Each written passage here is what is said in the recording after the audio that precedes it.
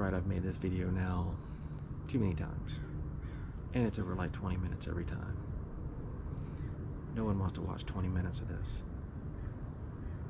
The purpose of this video is to share with you a camera that I've enjoyed way more than I thought that I would enjoy. I've never made a video about a camera.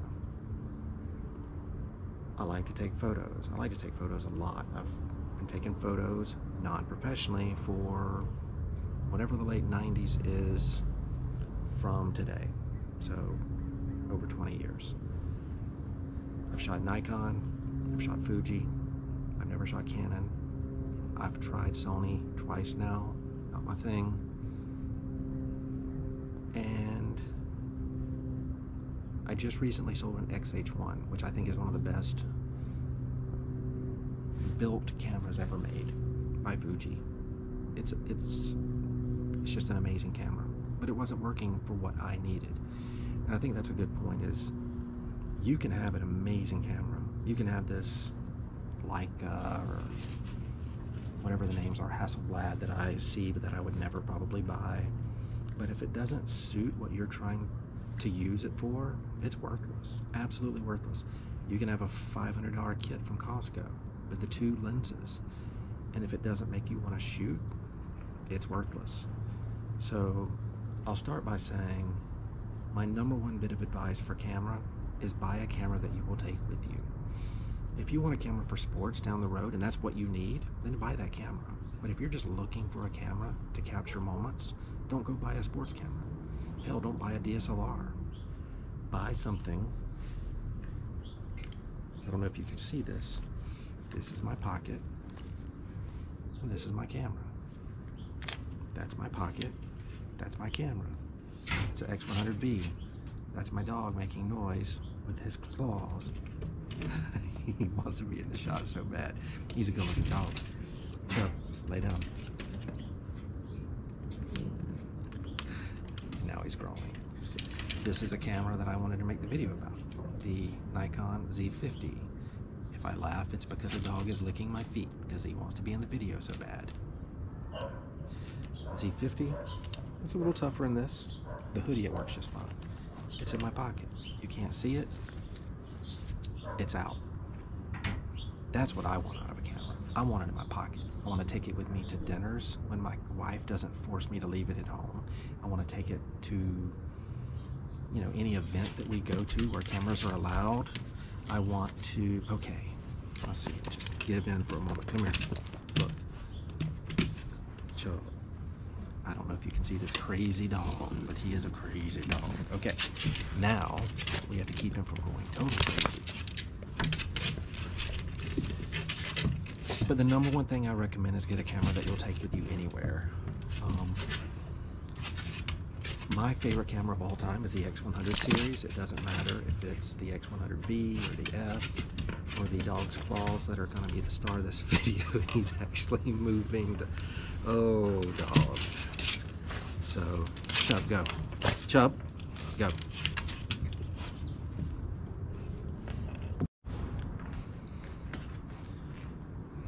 He's in timeout.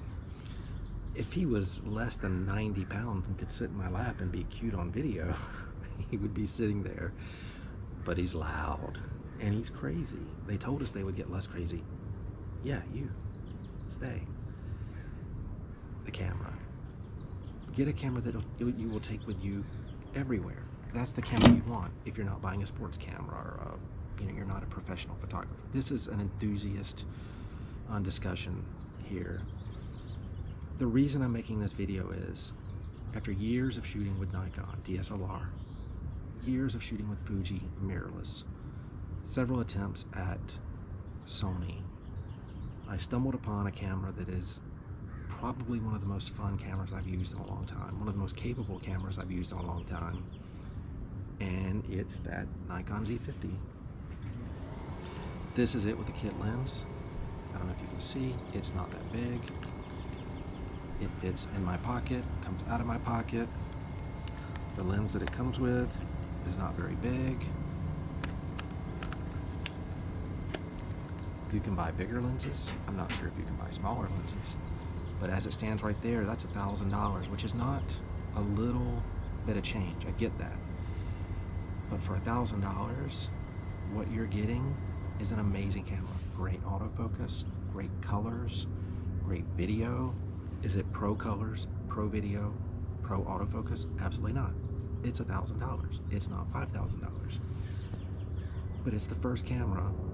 When I leave in the morning, go for a walk, take my kids to school, or do whatever, it's the first camera that has me grabbing it versus an X100. And I love Fuji. I love Fuji cameras. And that's saying a lot, that it's making me grab it. I'm not saying it's better than the Fuji. I still grab my Fuji. I had to go downtown or near downtown LA the other day, and I grabbed my Fuji because I know my Fuji is going to be almost invisible. It's as visible as you can possibly be with a camera. I can go up, take a shot, boom, and I'm done. You may or may not know that I took a picture of you.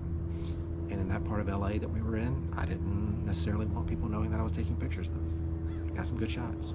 I could do the same thing with the Z50. I grabbed what I knew, to be honest.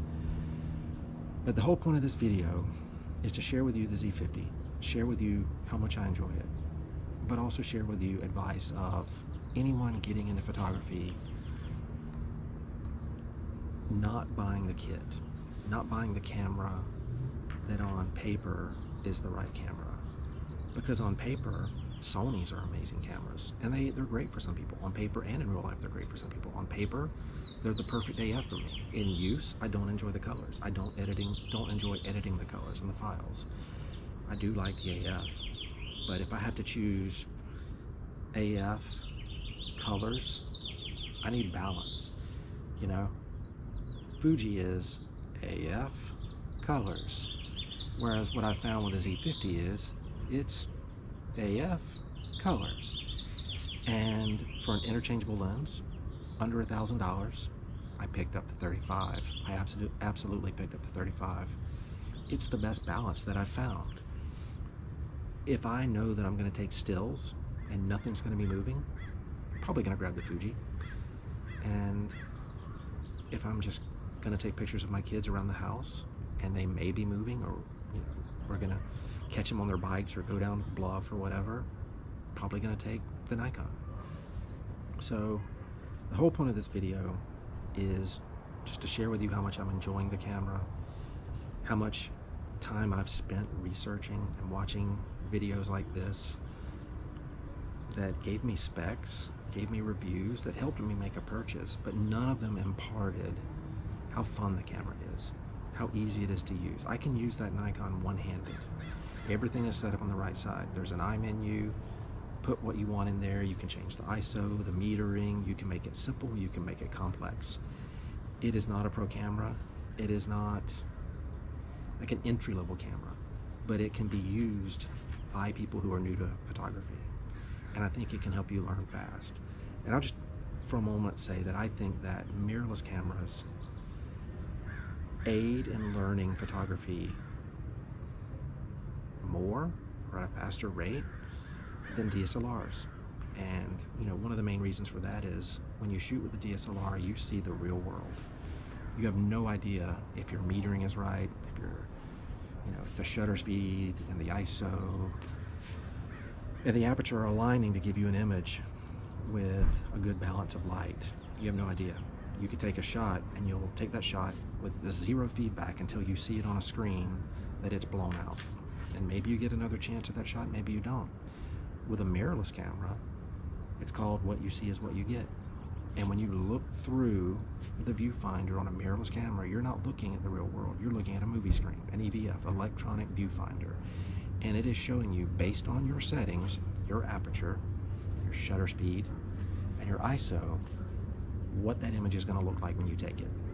If you reduce the shutter speed, it's going to get brighter, assuming other things stay constant.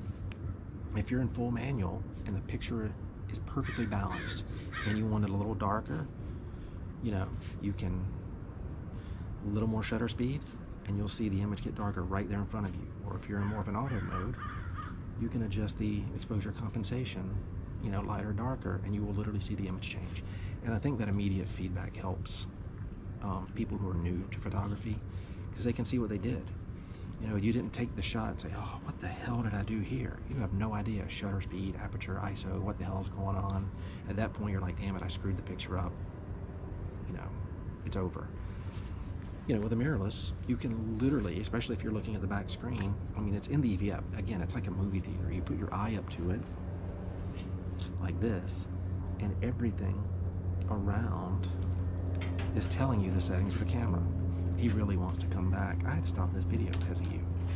So, long story short, I can't recommend the Z50 enough. Let me think what I would say about the Z50. The Z50 comes as a kit. You can buy it as a body. It's like 800, 900 bucks. You can buy it with a 16 to 50, and you can buy it with a 16 to 50 and I think a zoom lens. What I'm reading is a zoom is pretty good, not great. What I am personally experiencing is that the 16 to 50 kit, for the money, is a stunning lens. Amazing. Not indoors. You're not going to get, you know, it's, I don't know if it's a 3.5, what is this thing? It's a 3.5 to 6.3. By the time you get to 35 millimeters, you're probably at 5.6. It's not your portrait lens. It's a general lens. It's very sharp. It is, the autofocus is great. When you've got light, it's going to give you amazing photos. It's an amazing walk-around lens. Cloudy day, sunny day, take that thing out of a house, outdoors, and you're going to get shots you love. If you want to take indoor photos, yes, you're going to need a faster lens, a 1.8, a 2.8, something like that. Too many people buy cameras. I say too many. People buy cameras. I've done it, uninformed, and I buy the kit lens like that, and I snap a picture of my kids, and the ISO goes straight to, you know, 3200. By the way, we're near Los Angeles. The chances of you hearing police sirens or some type of sirens is like 87%. So, and planes and choppers, but oh well. But too many people buy that camera, expect it to work indoors. They zoom into 35 on a kit lens. They're at f3.6. They're lucky if their shutter speed is like 1/50, and their ISO is now over 3000. So you've got bad ISO, you've got a shutter speed which is probably gonna, you know, bring some shake in, and you get bad photos. And then people look at the camera and they're like, damn, this camera sucks. I bought the wrong camera. No, like, you didn't buy the wrong camera. The Z50 that I love does exactly that. If I point it to a dark area, I can watch the shutter speed drop and I can watch the ISO go to 5000. Understand what you bought and understand what cameras can do. I grab the 35 1.8 and I aim it in the same spot, and I can keep that ISO under 1000 and get amazing shots. So there is some, you know, there is some research and some educating yourself to get, obviously, to get better photos as well. But going back, I just want to share, there are birds living there apparently. I just want to share that I love this damn camera.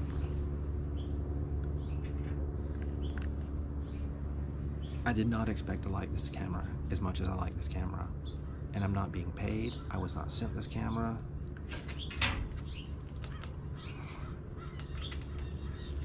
This means stop. This means stop, right? Dude. He's a trained dog. I did not mean to buy this camera. I had no intentions of buying this camera. I was going to buy a Z6. I was going to buy a Canon R or something. I bought an A6600 and had to pay the restocking fee to return that camera. And now he's laying his head against the base. We're going to move him. What a dog. I swear he's trained. Like, it cost me money to take that Sony back, although I'd pay good money to take the Sony back. I've learned my lesson. I'm not buying any more Sonys unless I become a professional sports photographer. When my kid is playing quarterback or safety or whatever the hell he's playing, or soccer, I'll go buy the Sony because I know I'll need it. Until then, I'm just not doing it. So I don't know what my lighting is getting like. I'll wrap this up. To recap, number one, buy a camera that you will take with you. Always have a camera that you will take with you. Even if you've got a sports, I mean, unless you're getting paid. No matter what, have a camera that you can put in your pocket and take it with you. Take it with you. I mean, if you feel better getting insurance on it, buy Spend $75 and get some insurance to where you will take it. You don't care if you drop it. You just freaking lug that camera with you no matter what, and you use it. You'll be glad you did. You truly will. That's my number one piece of advice. My number two piece of advice is understand what you have and be patient with it. Understand that a kit lens isn't going to give you, you know, non-grainy shots in low light indoors. It's just not. So understand your equipment. You know, take the time to understand if you're getting images that you don't like, is there something about your technique that could fix that? And often there is. You know, if you really got to have an image indoors, maybe sit the camera on something, then you can lower the shutter speed. You won't get the shake, and you can lower that shutter speed until you get an ISO that creates a good image. Lots of books out there for that. Understanding Exposure by Brian Peterson.